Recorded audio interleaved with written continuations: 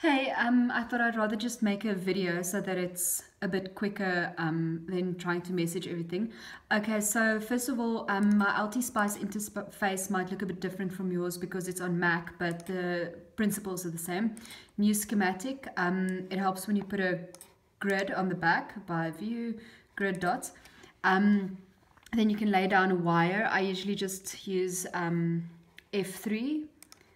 Otherwise, you can just check what works for you.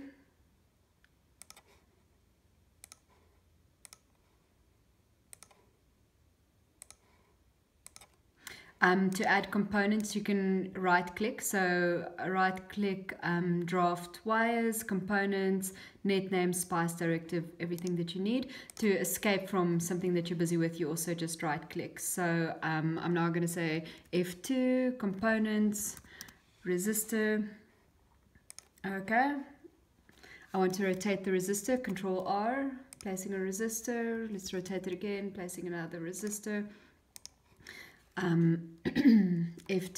I'm going to put an inductor in there, one inductor, turn it around, another inductor. For the voltage source, again, F2. It's the normal, you use the normal voltage source as is, and then with right click to escape, you right click on it so that it makes a little hand, and then advanced, set it to sine wave.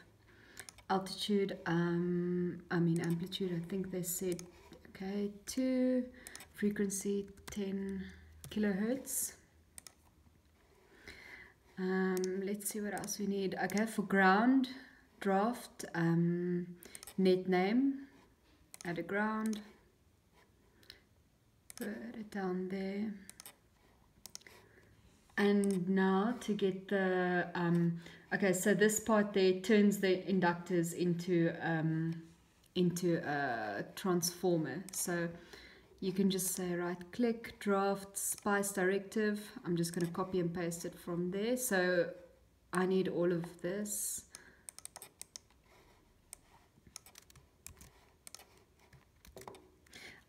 This is just the one that gets it going. So that's just the operation that says that tells it how to run. And if it doesn't want to run because there's some sort of a bug in your LTspice, then this is the operation that makes it run. It's possible that yours can run without it.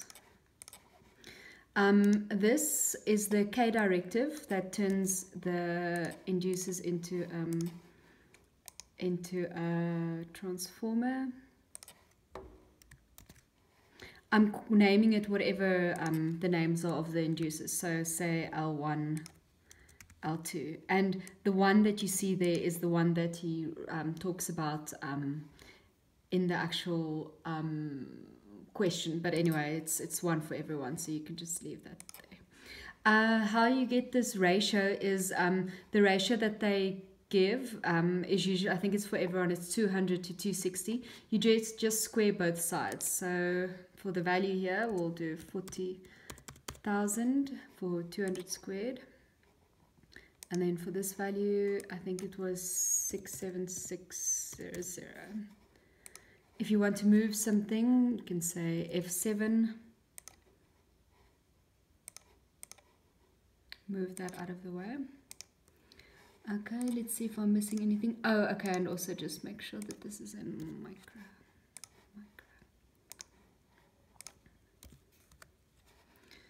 Okay, what am I missing? And okay, so the resistor values, right click on that actual on that icon. What was it? 560. And for this one, I'm just going to say 1K, or you can put in 1,000. Okay, let's see if everything is in there. Okay, so this is the basic circuit, and when you run it, you can just press on the little man or press right click run, however you want to do. Then I'm not sure what it would look like on your LTspice, but there should be an icon, add trace. And there you can look for example, the current going through whatever is labeled as V1. And there you have it. If you want to zoom into that, you can get there, and then you have 1.761 milliamp, and that's the current that would be going through V1 over there.